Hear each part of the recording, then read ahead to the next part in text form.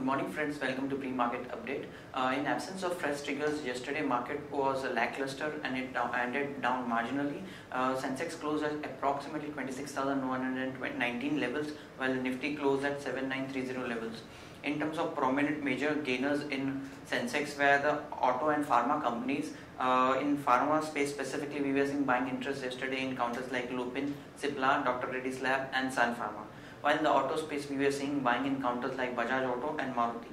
In oil and space, which was also supportive to some extent to the Sensex, and we were seeing buying in GAIL, which was up 0.5%, and Reliance Industry, which was up 1.1%. Yesterday, what we were saying, the banking stocks were a little bit in pressure, specifically SBI, ICICI, as RBI has decided to come out with a new policy for deciding the rate, how it is transmitting. The banks are transmitting their rates to the consumers, so this is causing a little bit of worrying in the banking stocks, which as it might have some negative impact.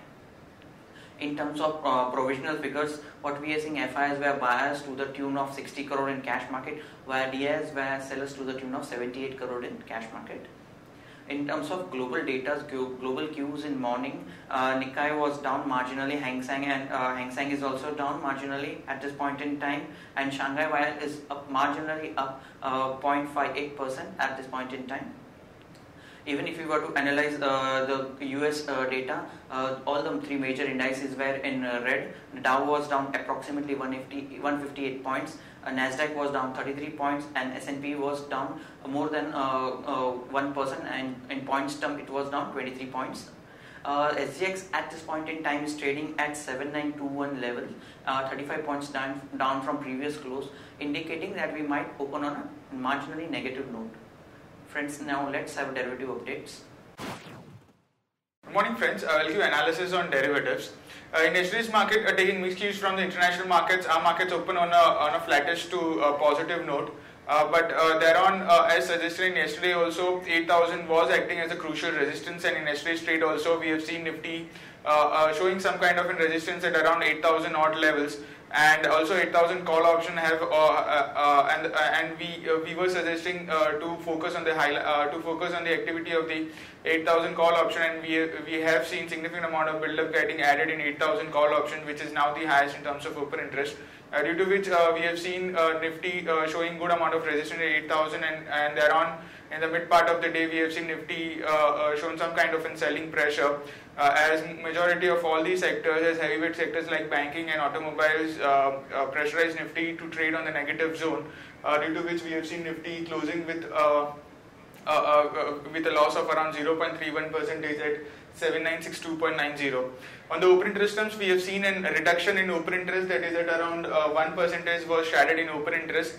On the absolute terms, 1.5 lakh shares were shaded in open interest. Cost of carry was more or less same at around 5 odd percentage. That is, Nifty premium has been more or less same at around 32 odd points, indicating some kind of long unwinding which was observed by market participants in yesterday's trade. The put call ratio, we have seen further decrease in put call ratio of around 3 odd basis point. In the last two trading sessions, we have seen a heavy decrease in the put call ratio from 0.9192 odd levels to currently 0.84. And in yesterday's trading session, we have seen a 3 basis point cut from 0.87 to 0.84. And the volatility index was more or less same at 15.5 odd levels. On the options activity, as suggested, out of the many call option, I've seen a heavy build-up in open interest. 8,000, 8,100, 8,200 call option, I've seen an addition of around 12 to 13 odd percentage in yesterday's trade, while put option have hardly seen any build-up in it. 8,000, which is now which is the second highest in terms of open interest. However, the difference between the 7,500 strike price, which is the highest, and 8,000 put option is very less, so we'll consider 8,000 put option as to be the highest in terms of open interest. Is the interesting observation that in the mini put option is the highest in terms of open interest. So 8,000 put option, the activity of 8,000 put option in the next few trading sessions would be quite crucial to watch out for. While 7,800 has seen an unwinding of 3 odd percentage, while 7,900 put option have seen an addition of 1% in yesterday's trade. So all in all, the data do suggest 8,000 acting as a stiff resistance. Unless and until we don't see any good news in the market or any kind of an activity which could boost the market sentiments, it will be difficult for market to cross 8,000 odd levels. However, the activity of 7,900 put option in the intraday basis would be watched quite closely. If we see an unwinding in 7,900 put option, then we might see a further sell-off, as SGX Nifty is also suggesting some kind of an downside pressure. So the activity of 7,900 put option would be in focus in today's trading session. There are no securities in ban period for today's trade. On FIS terms, in index futures, they were net sellers by 506 odd crores. They have built some kind of in short positions, as the open interest was up by around 1.5 odd percentage. Some more short addition was seen by FIS in index futures. However, from the start of the series, they continue to remain buyer in index futures. In the last two trading sessions, we have seen some kind of in short positions by them. In index options, they continue to be net buyers. In yesterday's trade also, they were net buyers by around 1150 odd crores. While in stock futures, they were net sellers by 217 crores and stock options net buyers by 57 crores only.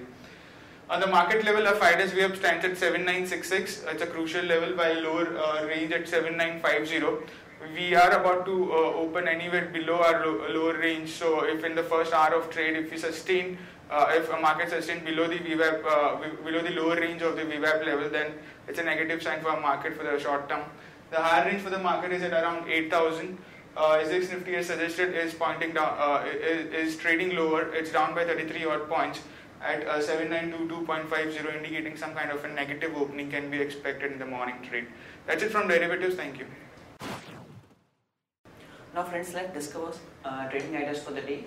First trading idea for the day is Aditya Birla Nuvo at 2119. Birla Sun Life of Canada has intends to increase the stake in its joint venture with Birla Life Insurance to 49%, and consideration for the deal is expected to be at 1664 crores. So this is positive development happening for Aditya Birla Nuvo. Action to be taken is long Aditya Birla Nuvo. Stop loss is placed at 2090. Will be targeting levels of 2160 and 2190. Next long idea for the day is Ajanta Pharma Limited. Current market price is 1377. Ajanta Pharma gets US FDA note for Alzheimer's drug called memantine hydrochloride. This is positive development happening for Ajanta Pharma. Action to be taken is long Ajanta Pharma. Stop loss is placed at 1359. Will be targeting levels of 1400 and 1420. Now friends, we'll be moving on to news update front. DCB signs a pact with TVS Credit Service for retail loans. Udaipur Cement Works founder to sell 13.6% share via offer for sale on December 4th. Wipro has acquired a company in German IT consulting company called Celent AG for a consideration of approximately 522 crore. This will increase its exposure in countries like Switzerland, Austria. So this is positive development for Wipro. Government may consider selling a stake in Scooters India. Kalpataru Power Transmission today said its subsidiary Shubham Logistics has withdrawn its initial plan for IPO. PVR's acquisition of DLF's DT Cinema faces CCI concern.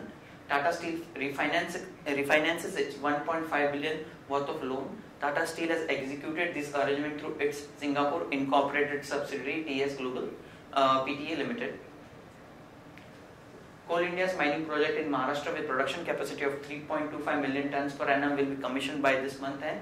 Aurobindo gets US FDA nod for a multi-disease treatment injection.